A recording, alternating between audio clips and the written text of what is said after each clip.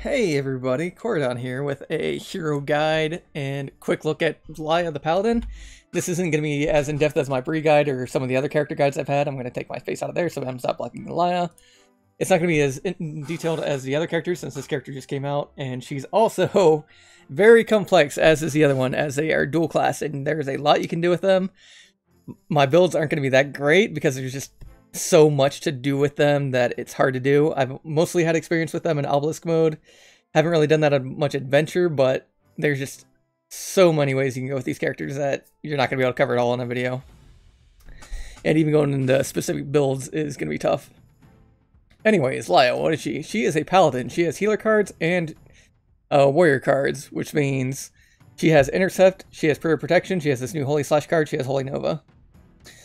And then her other starting card, or her unique starting card, is Lay on Pause, where it heals damage based on target's missing health and applies the new buff, which is Zeal.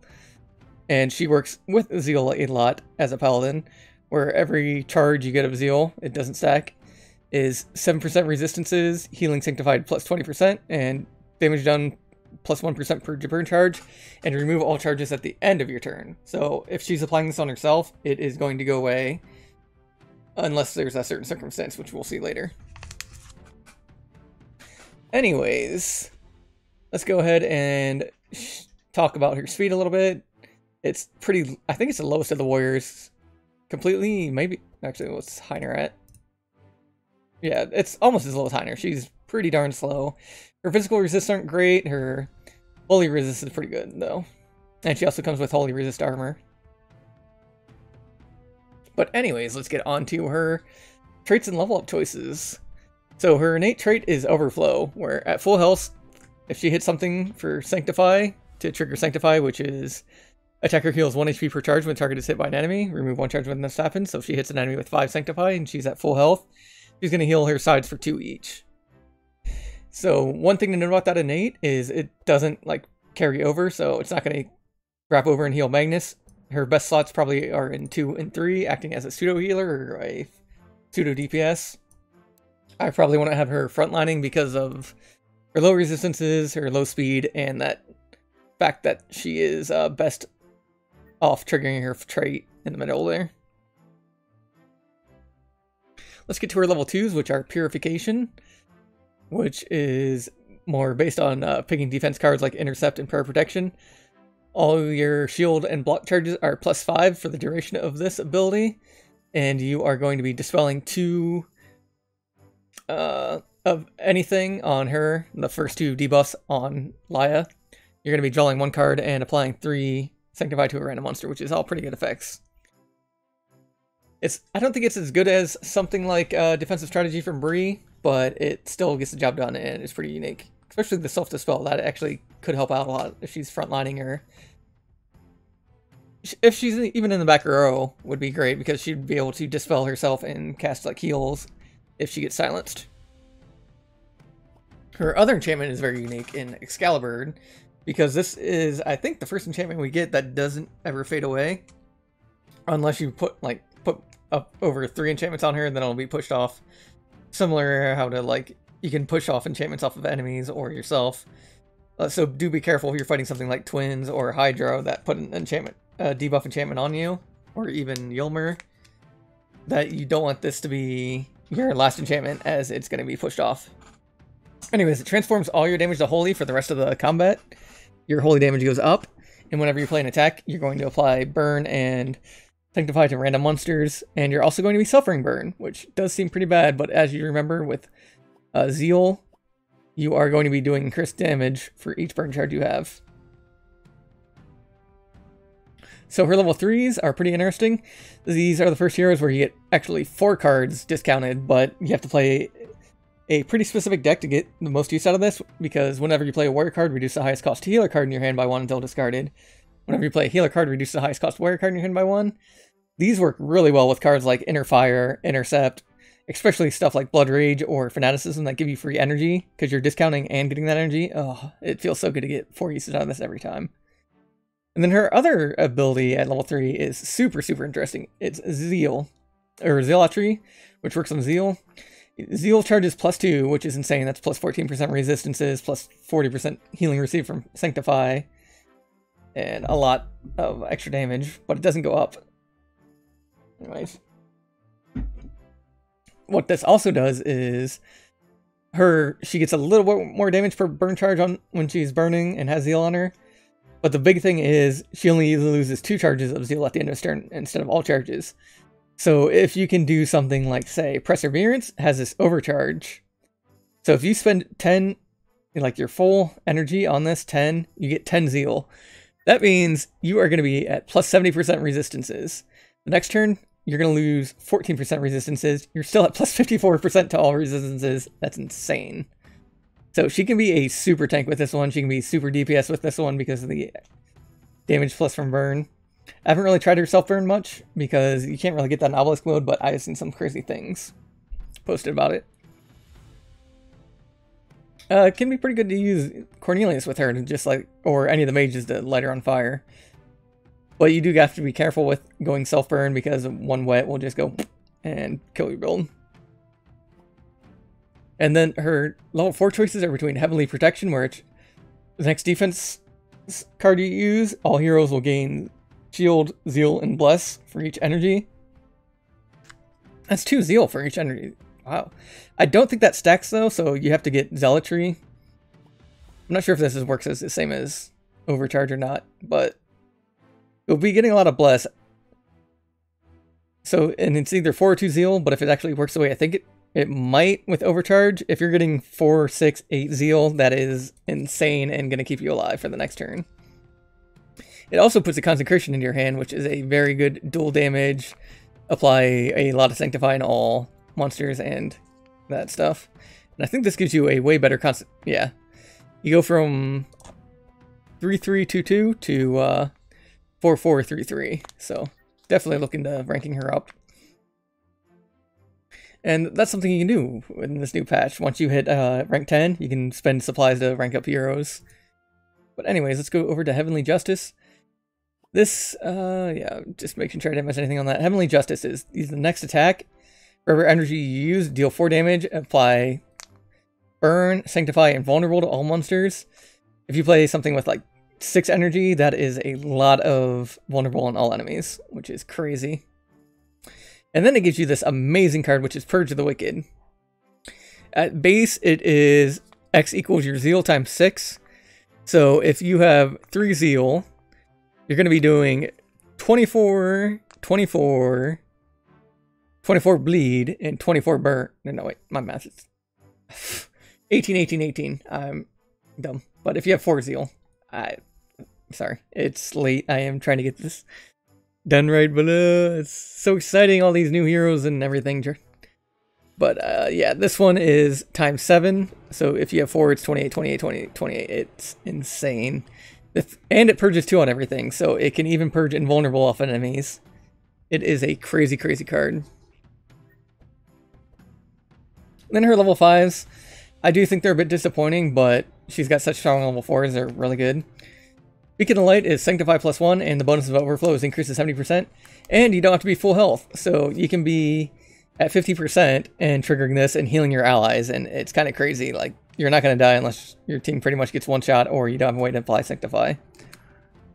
Otherwise, we have Righteous Flame, where it's Burn +1, and Burn on this hero heals 0.3 HP per charge instead of suffering damage.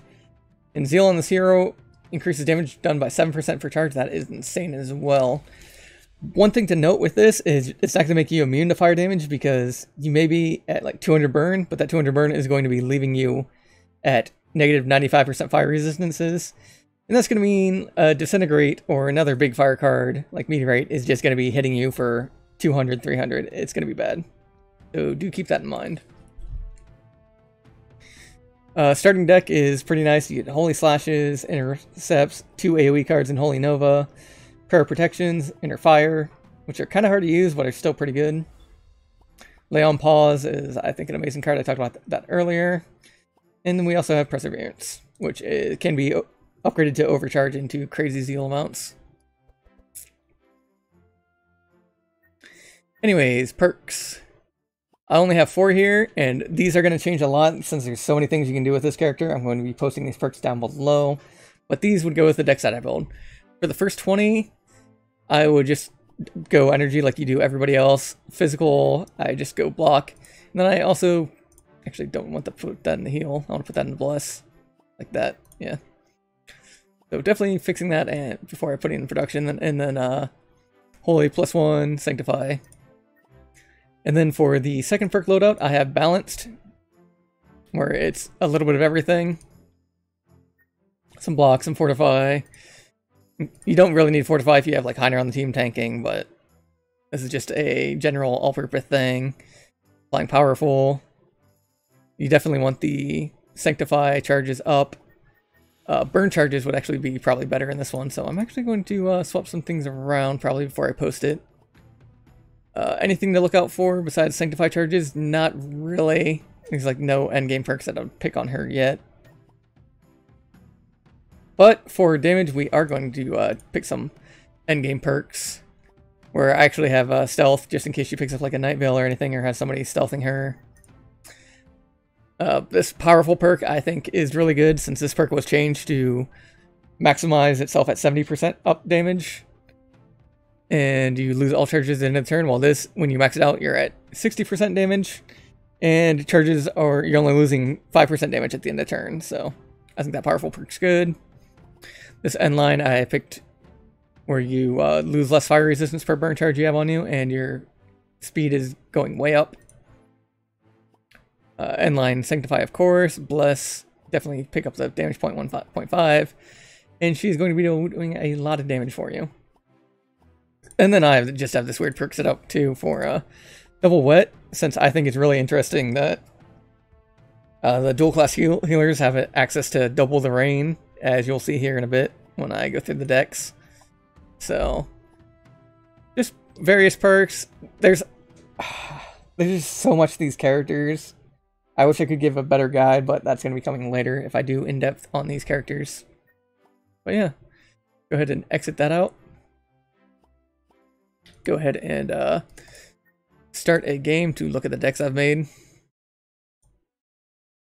for Act 1. So we're going to go in here and go to the Magic Forge, go to Laia. And here is cheap support. It's still a little bit expensive, but I swapped out Intercepts for Repair Armor. I put in Detoxifies just because those are so good in Act 1. You can probably skip those. Probably don't need to Dispel Magic, but this is more of a support thing. I have Guard in here, but instead of Guard, I would actually put it in this, I'm going to craft it and then swap it up, just to fix this deck. Because there are new cards, and these new cards are fun as heck. So yeah, this is what I'd use over Guard. So let me get that out there. Get that out of there, Guard. So we are going to delete cheap support and save it again. I know I'm doing a little bit of editing in the middle of this, but alright. So this is where I'm actually going to skip to for the next part. Cheap support here we have for about 1,000. It's going to give you your AoE, Sanctify, your AoE shield stuff. And we have this new card, Shield Stance here, where you can pull out one of the 3 cards. And usually Guard is going to be your choice, but you also have the choice between Shield Throw and Shield Charge if you need a frontline slow, or you need to just throw something at a monster to get it dead before it gets a turn. Then we have a Wet support tank, where if I was going for a tanking build up front, and I also wanted to supply Wet, I'd be using this new Blood Rain card with these Healing Rains, and a Wet build, and then using stuff like Anthem of Hope and Battle Shout to get everybody reinforced, encouraged, and then AoE blocked up. Then we have Bumping and Tanking, which has Divine Power, Entrench, Perseverance, Holy Novas, Anthem of Hope, and I'll probably be making a 60 seconds Dex video on these as well later, so if you just want to look them up or step them later. And also, it's kind of crazy because I don't know how many people are going to be playing Sandbox mode, but with Sandbox mode you can go crazy and craft as many cards as you want, as rare as you want, just make the craziest of decks. So yeah, these are all going to be pretty expensive too, but these are mostly just to showcase her. That's Sanctify AoE. She's going to be hitting herself a little bit, but she's going to be healing that off with all the extra stuff she's doing with applying AoE. Sanctify with Dawnlight, Holy Nova, Holy Storms, Divine Insight. Holy Slash is just there for the Zeal proc, and then we have Expected Prophecies to get through the deck. Then we have Self Burn, which is 4 Inner Fires, some Burning Blood with Blood Rage, and then Holy Fire and Holy Storm to do stuff. And then I have Prescription there just in case. Yeah, whatever. Oh, Prescription there just to get hopefully healing spells with Zeal on them attached. And then we have a defensive Bless and Heal build where you're just going to be hopefully blessing your teammates, applying AoE Sanctify, and giving them buffs. And also have Protect from Evil here, some more expensive defense spells. Which can be really cool if you get something like Last Stand, because you get access to this, which lets you pick up both healer defense cards and warrior defense cards out of your deck. You can see how crazy that would be, and my brain is already exploding because you can be getting Sanctuary, which is why I put Bless in the perks. Oh, so much. And those are some of the cards to look out for. Just any of the big warrior defensive cards, any of the big... The one offensive card I would be looking out for would be Divine Strike. Where is that? Yep. This is the card I would be looking out for as a DPS, is that big one. And then for defensive cards, I would be looking out for Citadel, Last Stand, Sanctuary,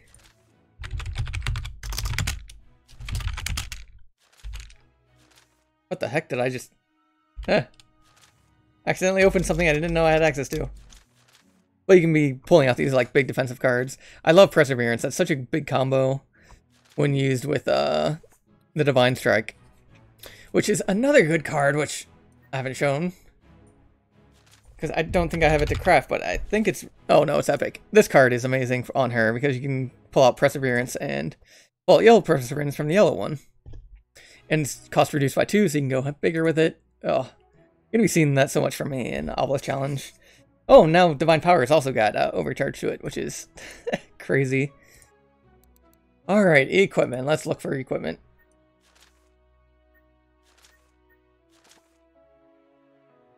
Equipment. I think anything with Sanctify charges, anything with Bless charges, you'll get this awesome Durandal spell. Holy Hammer. Anything where you can play on heal is great too. Like the Holy Grail. Winged Wand is great on her. Paladin Gauntlet's not so much, but Relover, that's an interesting card from Tula that's new. Main thing I liked with her was this... Where's it? Where's the Golden Bell? Right here, Golden Bell. You can get this proccing a ton with her level 4. But yeah, just generally good fighter cards, good healer cards are both awesome for her. There's 2 new Sanctify rings. Justicar ring and Pentious ring. I guess it's 1 new Justicar ring, but yeah. Every Sanctify charge you apply 1 bleed is great. Yeah, going a little quick. I hope it's not too quick, but excited for these heroes. I'll hopefully get a more detailed thing, look at them later once I actually know how to play her, because I don't want to give you guys, oh, this is the best information, keep using it, but anyways, quick look out. Anyways, let's go back and show you what her drafts look like. And what's neat about this is I can take everybody away, and then press this new random button, boom, boom, boom, boom. Alright. So, big thing for her is she has access to the Justicar. That is amazing, that's going to be Divine Insight. Paladin, I think, is pretty good. You'll want to go into that. And then you can either choose between, like, seeing anything good from the Guardian or Defender packs or a random pack. We'll just reroll everything there. And we'll just go with Guardian. And then we get a Divine Insight or Divine Power. Both are really good for Obelisk. And then, oh, we get an extra row of stuff, which is kind of crazy. Usually with her, I'm going for HP, Sanctify, Speed, and then considering any of these other choices are all pretty good, depending on what you draft. Holy Damage is also really good, just because of her level 2, that converts everything to Holy Damage. But yeah. Go ahead and hit her draft one more time, just to see what it's like. See if we get anything good. We get a really nice Holy Nova. We get a Holy Nova here, so we can be doing... And a Holy Nova here. Why not take 3 Holy Novas? And then here, I would be probably taking the Divine Power and using it to buff others, but we have a ton of AoE Sanctify, which is hopefully going to keep people up. But we normally have her in slot 2 or 3 for this as well. But yep, that is my Laia quick guide. Hope you enjoy it. Hope you enjoy the new hero. Hope it's a good jumping off point, because there's so much to experiment with these new characters. You guys are going to have a blast. I'm going to have a blast. And remember to take care of yourselves, brush your teeth, do all the good things, and have a good night, evening, lunch, dinner, breakfast, brunch. Bye. And adios. See you for the Navalia go over. Bye.